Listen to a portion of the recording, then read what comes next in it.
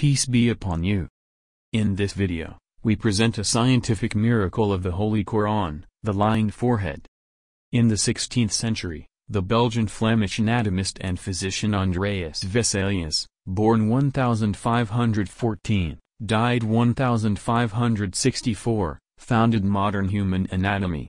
In the 1660s, the anatomy of the brain showed significant advances through the efforts of the Danish anatomist Nicolaus Steno, born 1638, died 1686, and the English physician Thomas Willis, born 1621, died 1675. In 1664, Thomas Willis published his pioneering research work on the anatomy of the brain and discovered a circle of arteries on the base of the brain, known as the Circle of Willis. In 1669, Nicolaus Steno published his lecture on the anatomy of the brain.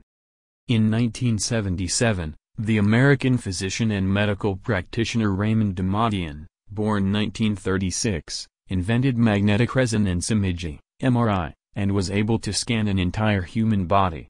The British medical physicist Ian Robert Young, born 1932, died 2019, used MRI to scan the brain for the first time in 1978.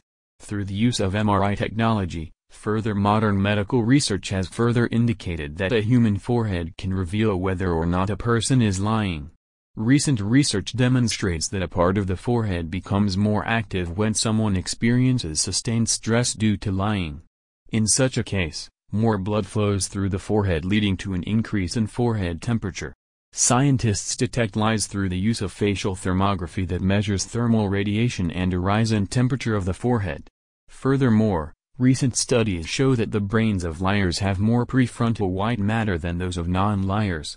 By scanning the brains of different groups of people using MRI, it was found that liars had 26% more white matter than non-liars.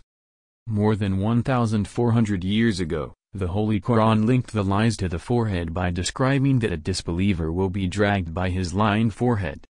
Chapter 96, verses 15 and 16, Nay, if he desist not, we would certainly drag him by his forehead. A lying, sinful forehead. Thank you for watching this video.